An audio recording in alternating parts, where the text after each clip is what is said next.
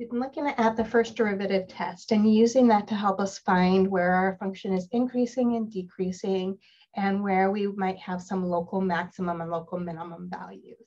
And so let's look at a couple more examples and then we'll move on to some new stuff. And so our first example, we have g of x equals x squared times the square root of 5 minus x. Okay, so we need to figure out what the derivative of this function is. And we can figure out the derivative, we're going to need to use our chain rule and the product rule. So let's first rewrite this a little bit. So we're given that, oops, let me blow this up maybe. We're given that g of x is equal to x squared times, we can rewrite the square root of 5 minus x as 5 minus x, and that quantity raised to the 1/2 power. So the first derivative test says that we want to find our derivative of our function and find out when that is equal to 0 and where it's undefined. Okay, so looking at this using my product rule, says take the derivative of the first function, which is 2x, times the second function, which is 5 minus x raised to the 1/2, plus my first function, x squared, times the derivative of my second function, which I'm going to need to use the chain rule. Bringing our power down front, we have 1/2 of the inside, 5 minus x. Subtract 1 from my exponent of 1/2. So 1/2 minus 2/2 is negative 1/2. And then we can't forget to take the derivative of the inside. And so the derivative of negative x gives us back -1. Okay, so we need to figure out when this is equal to 0. So let's clean this up a little bit. We have 2x all times the square root of 5 minus x plus, actually not plus, because of this minus over here, we have minus.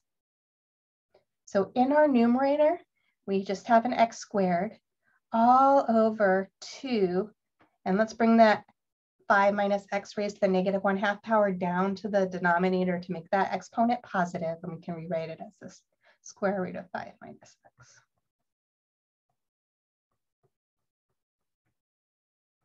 So we want to find out when this is equal to 0. So let's actually get a common denominator and rewrite this. And so I see my least common denominator is this 2 square roots of 5 minus x. So we're going to need to multiply that. Let's just move some room. This first grouping by a fancy one, our LCD over LCD. So 2 square roots of 5 minus x all over 2 square roots of 5 minus x.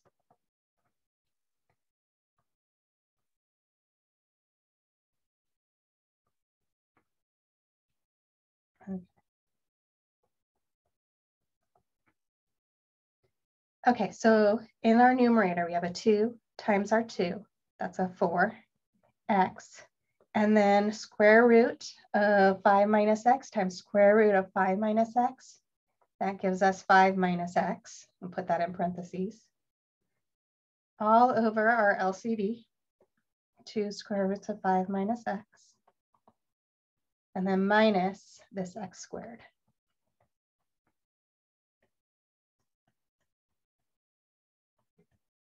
So if we distribute our 4x to each term in our parentheses, we get 20x minus 4x squared minus x squared all over 2 square roots of 5 minus x.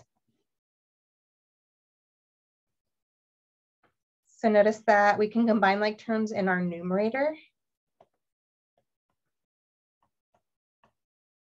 So we have 20x, we have a negative 4x squared minus a 1x squared. So that's a minus 5x squared all over 2 square roots of 5 minus x.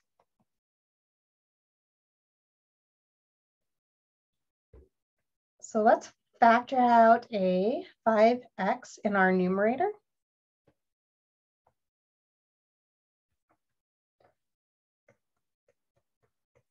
So factoring out a 5x from our numerator, we're left with 4 minus x all over 2 square roots of 5 minus x.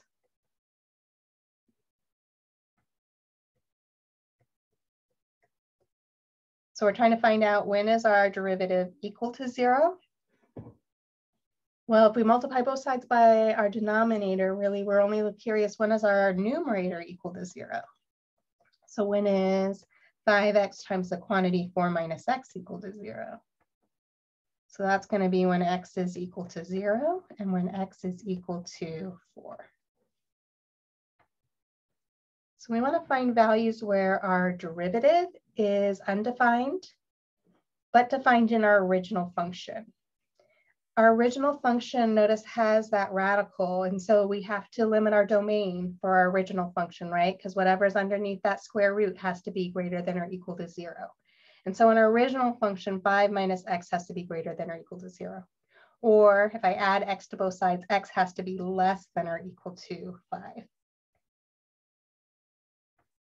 The problem is in our denominator over here for our derivative, notice that 5, when x is 5, sets that denominator equal to 0. So it's undefined at x equals 5. But notice that's okay for our original for x to be 5.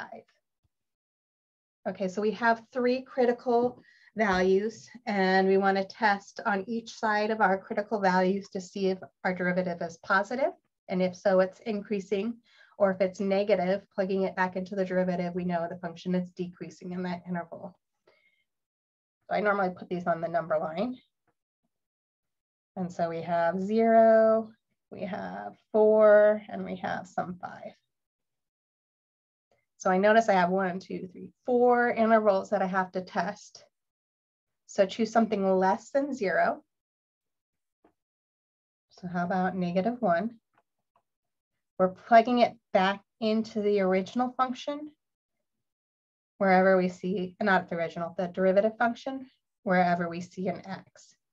So again, like we were talking about yesterday, we really don't care what the number is that we get back when we're checking the derivative. We're just caring is it positive or negative. And so if you want to, you can just kind of think about signs. If I plugged in -1 wherever I saw an x here, I would get -5. So that's a negative number. All times, if I plug in -1 here, right? 4 minus a -1 is 5. That's a positive number. All over. Well, we have numbers that we chose. 0 and 4 is in our domain. That probably should check that too. But anyways, so our denominator is always going to be positive, right? Because whatever number we plug in for our square root, that's a positive number times 2. So positive. So this number, when I plug in -1 into my derivative function, is less than 0. So this tells me if my function is decreasing from -infinity to 0. So now choose a number that is in between 0 and 4. So if we chose, how about x equals 1, and we plug it back into our derivative function. Well, this 5 times 1 is positive. All over 4 minus 1 is positive. All of our denominator is always positive. So multiplying positive times positive, all over positive, we got something greater than 0. So our function is increasing here. Choose something between 4 and 5. So how about 4.5?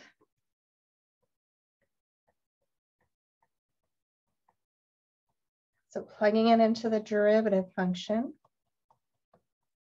Well, 4.5 times that 5, that's positive. 4 minus 4.5, though, is negative. All over a positive number, this is less than 0. So this would be decreasing.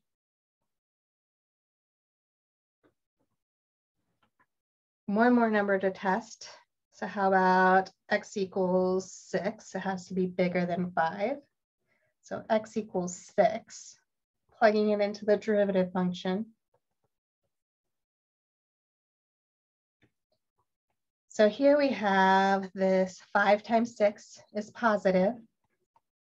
4 minus 6, so 4 minus 6 is negative, all over something that's positive.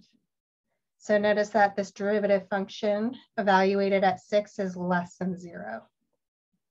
So we know that this is also decreasing. Wait, but 5 minus 6 is negative and the square root of a negative is undefined. But when we, oops, you're right. Yay, yay, yay. Great job. So notice exactly what Ella was talking about. We had talked about our function. The domain was x is less than or equal to 5. And so this falls outside of our domain.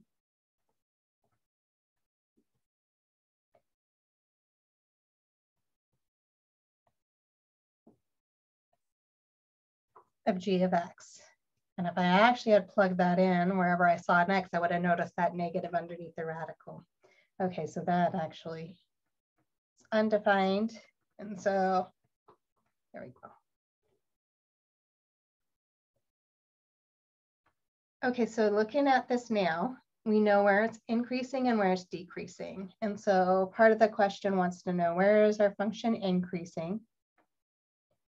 And so looking at our intervals where it's increasing, that's just from 0 to 4. Where it's decreasing, we have 2 separate places, from negative infinity to 0, union 4 to 5.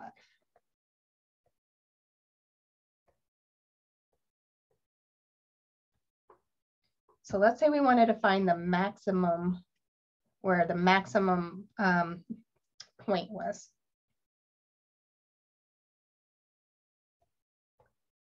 How about I state it this way? So find the point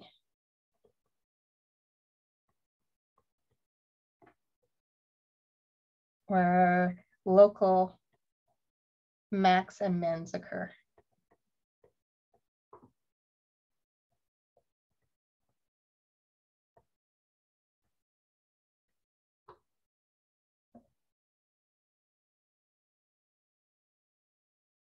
So notice that from negative infinity to 0, it's decreasing, and then we're increasing. So we can see that x equals 0 is a minimum point. So a min occurs at x equals 0. So to figure out what that minimum value is, though, we're going to need to plug it into our original function of g of x. And so we have g of 0, which gives us 0 squared, all times the square root of 5 minus 0. And so we get that this is just equal to 0. So the minimum occurs at x equals 0 is a value of 0, but the point is 0, 0. So from 0 to 4, we're increasing, and then 4 to 5, we decrease. And so I can see that at x equals 4, we're going to have some maximum value. So a max occurs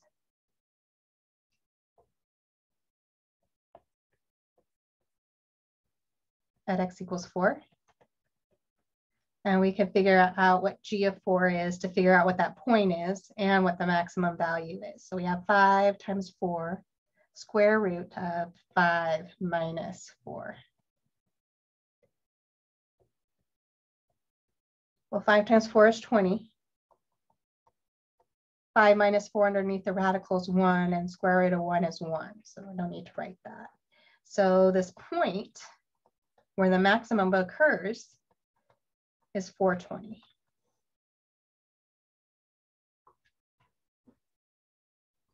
Okay. What if we wanted to know, though, about absolute maximums and absolute minimums? Are there any absolute max and absolute mins?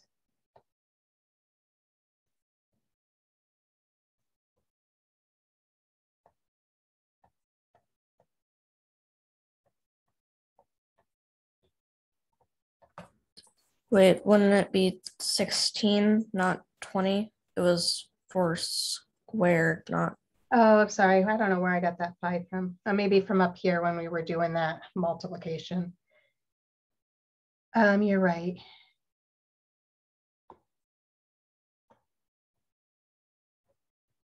Okay, so we were squaring our 4 in front.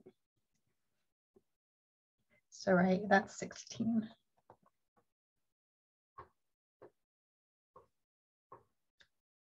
Okay, so extreme value theorem holds here.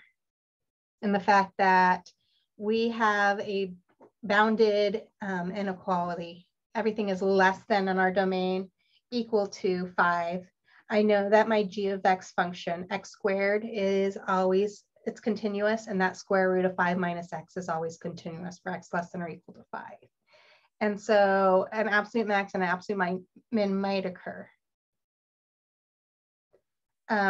It could occur though at that end value. So we want to see what is g of 5.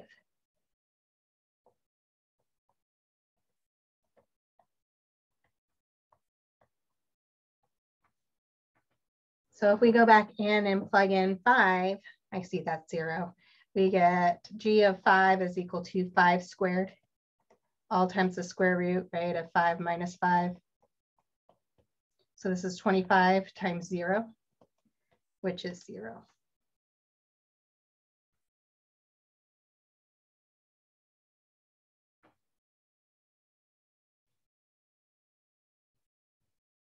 Let's look at the limit as x is going off to negative infinity of g of x. To see is that graph is our end behavior shooting up, going to positive infinity, as or shooting down, going to negative infinity. So let's look at the limit here as x is approaching negative infinity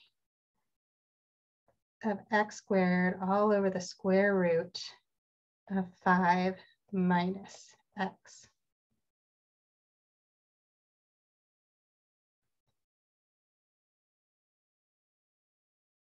Well, let's think about it logically. If we plug in negative infinity wherever we see an x in there,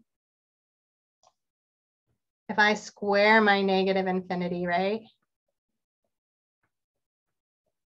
5 minus a negative infinity. Well, negative infinity quantity squared is positive infinity, and 5 plus infinity underneath the radical, that's still shooting off to infinity. So I can see a positive growing really large times a positive growing really large is going really large. It's going off to infinity. And so my end behavior is x is going off to negative infinity. That's shooting upwards, going to positive infinity. So it looks like I do not have an absolute max.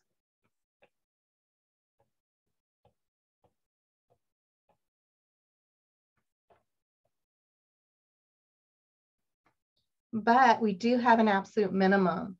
So recall, we had a point where a minimum was 0, 0. And then that inbound of our domain, and when x equals 5, we also got a 0. So we actually have 2 absolute mins because we got the same y value, the smallest y value. So we have an absolute minimum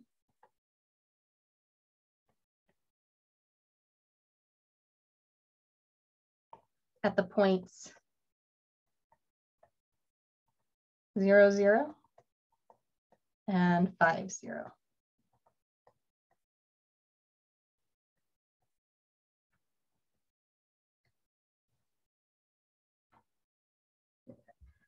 So that was an example that kind of pulled in a lot of what we've studied so far from this chapter, but also a lot of other stuff that we pulled just through the whole semester, right? Looking at limits as x is going to infinity or negative infinity. Looking at max and mins. Finding derivatives. Using the product rule.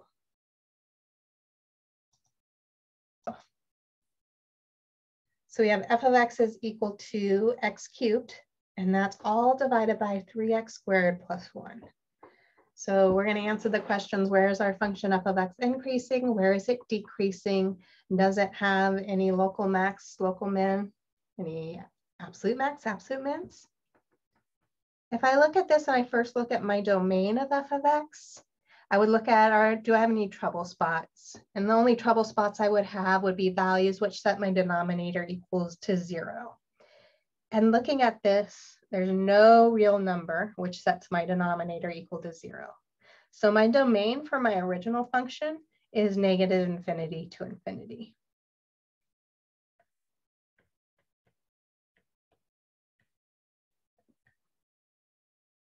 So now let's look at the derivative of this function, and we need to use the quotient rule.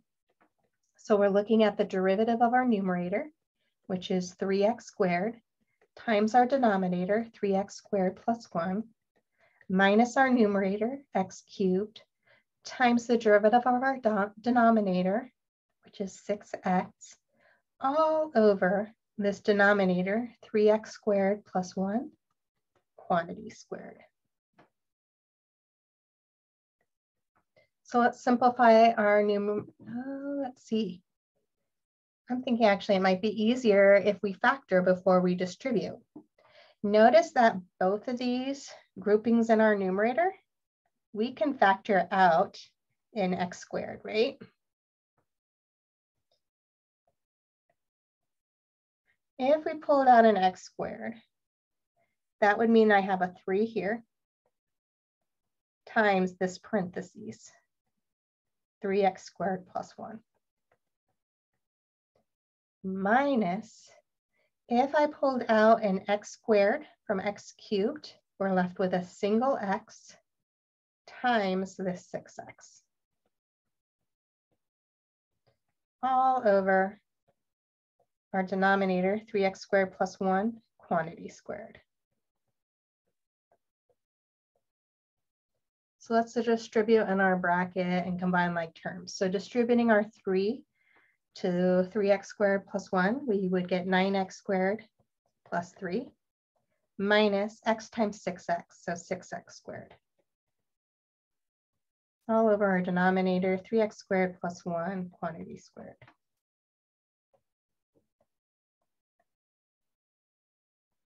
So we have a 9x squared minus 6x squared is a 3x squared plus 3, all over 3x squared plus 1.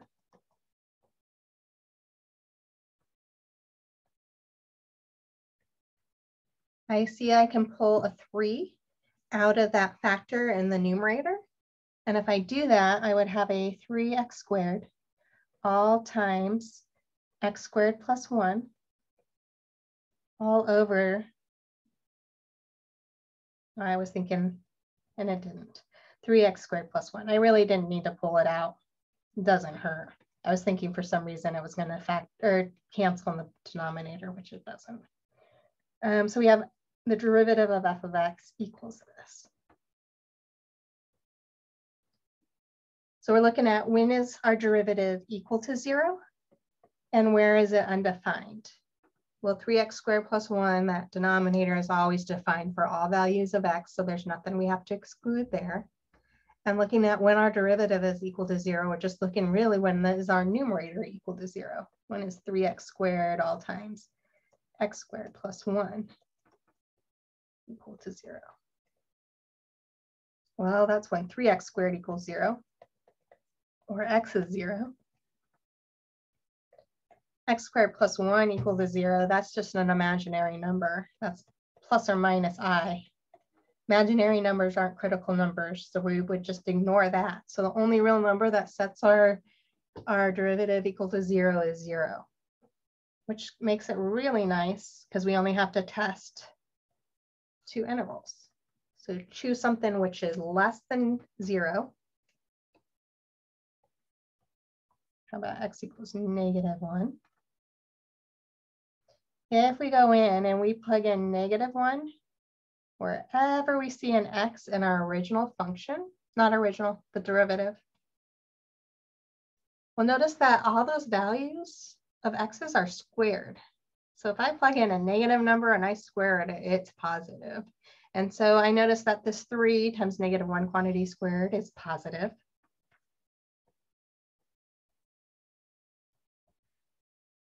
And so I have a positive times a positive all over a positive.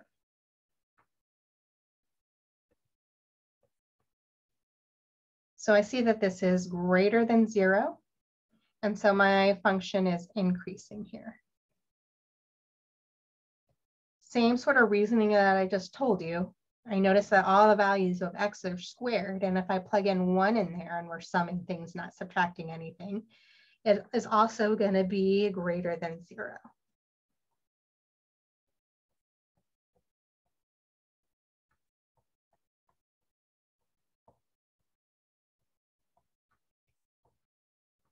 So what's happening here? Notice it's defined at x equals 0 for our original. It's not defined for our original, our derivative function, or that's where it's equal to 0. So really what's happening there, it's a continuous function, but you're going to have some sharp peak. It's going to be a sharp corner, and we know it's not differentiable at sharp corners.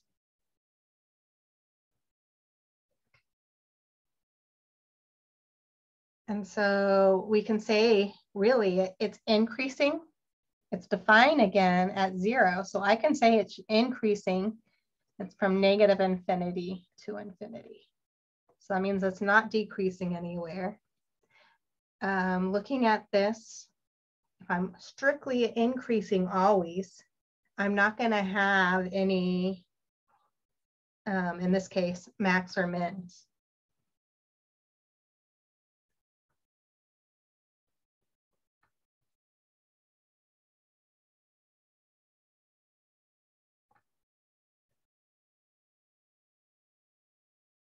And if there's no local max or local min, there's not going to be any, not necessary. If there's no absolute max and no absolute min.